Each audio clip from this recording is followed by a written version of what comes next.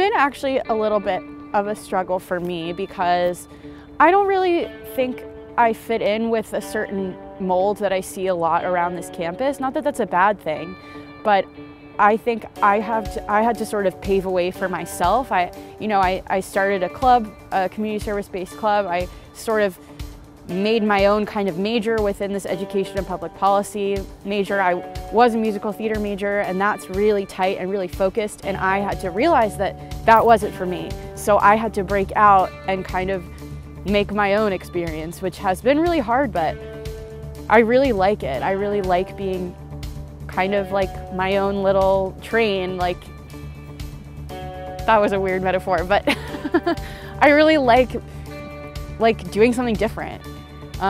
And it actually has ended up working out for me. Like, I was kind of afraid of it, and now it's really like fulfilling.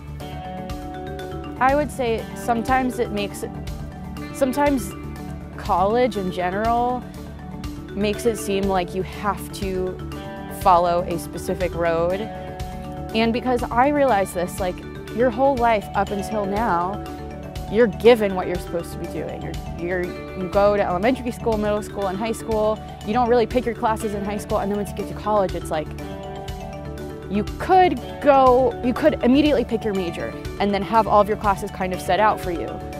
And then you have a job set out for you. And some people know exactly what they want to do, and that's great. But if you don't really see yourself in that specific mold, it's okay to not know.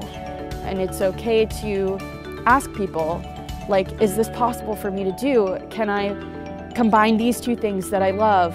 Like, it might seem hard at first, but don't be afraid to ask about it.